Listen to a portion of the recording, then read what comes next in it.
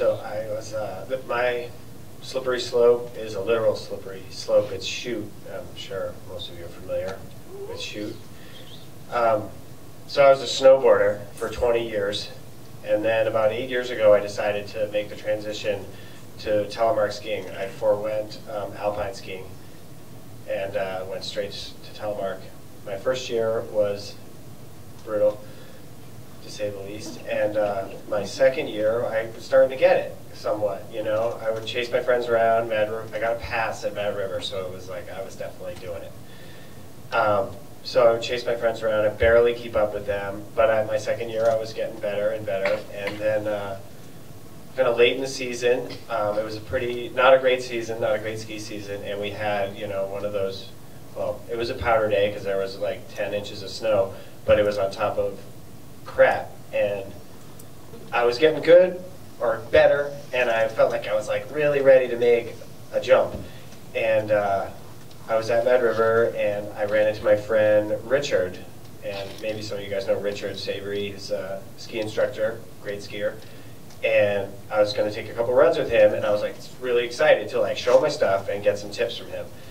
So we get off the top of the single, and we're going to ski chute, and I'm a little aggressive because I want him to like think I'm pretty good, but I also want him to know that I'm not that good and I need his help. Which I quickly did by falling on that very first little pitch there where you kind of, after you get off the lift, you kind of go down and there's a steep little rump there. And I fell, and I was sliding, and I saw this little fluff of snow, and I was going to just, you know, fluff into that fluff of snow. But before I could get there, a little monkey fist kind of punched me in the rib from a rock or piece of ice, and knocked the wind out of me. And so I'm laying there, and Richard skis up, and he's like, "How you doing?" And I was like, "Just got the wind knocked out of me." And he's like, "Are you sure you're all right? You don't sound very good." I was like, "Just got the wind knocked out of me." And then my buddy Dave goes over the lift. He's like, "Oh, that didn't look good. Are you okay?" I was like, "I just gotta catch my breath." And he goes on, and then my wife goes over, and I'm like, she's like, "Why is everyone around you?" And I was like, "I'm just trying to catch my breath." And then it seemed like everybody I knew on the mountain that day slowly went right over me on the trail, and then skied the 100 feet down to where I was. And after about 10 minutes, I was still talking like that to me.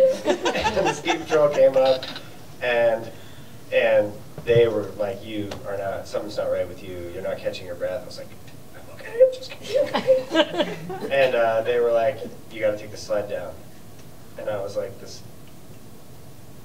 "Don't shoot." And he's like, "Yeah, don't shoot." And I was like, "Can I just walk back up there?" And they were like, "No, you have to take the sled. It's policy. You can't like hike and then take the sled." And I didn't want to take the sled at all. So they get the sled, and this is not Stowe. The sled is, the sled is ancient, and it's made of like pig iron, like no aluminum or.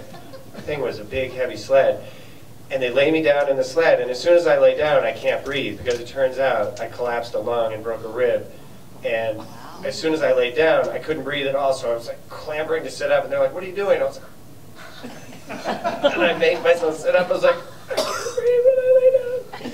And they're like, "Well, you can't go to," I was like, "Can I just work?" So they make me lay down again. I can't breathe. I pull myself up. And they get the ski patrol woman, I don't remember her name, she was very cute. But she was the smallest ski patrol person. It wasn't her cuteness that got her in the sled with me, it was her smallness.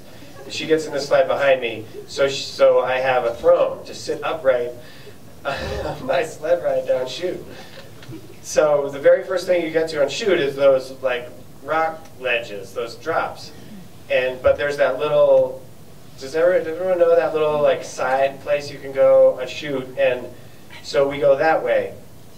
And this super stud Bart is at the front of the sled. He's got like the handles and he's in front, and then there's a guy behind with a leash. And we start to go, we kind of slide across the hill to that side part that you can miss those first ledges. But still, the moguls are they're 7 foot, 8 foot tall moguls. And we start down the first one, and the guy in the back, his binding releases, and he falls. And so there's this pig iron sled, which I don't know how much it weighs, 200 pounds. I'm weighing in a buck 80, and then this woman, the cute girl, who's either somewhere between 90 and 180 pounds. And so I don't know, we're up to around like 500 or 600 pounds, and the guy falls down, and we run over Bart like he is a pat of butter.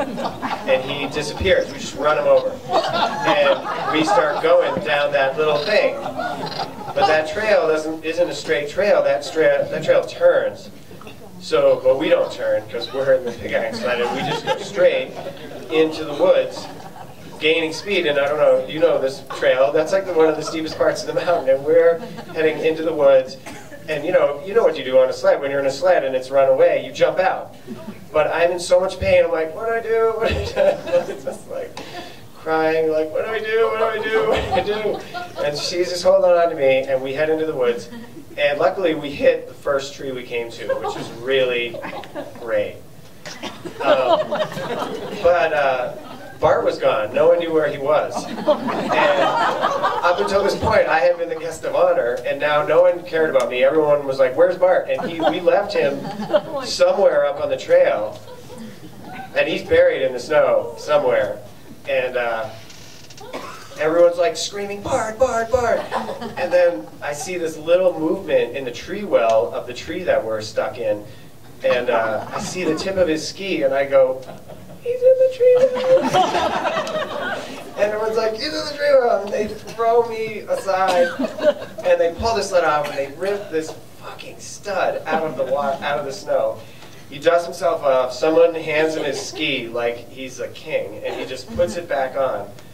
Grabs this thing, the sled, and they sit me back in there in my throne, and they take me down chute.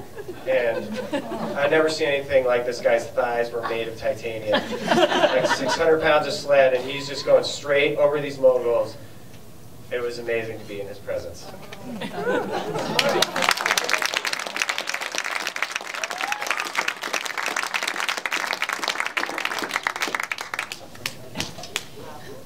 Breathe a heel, breathe a lung.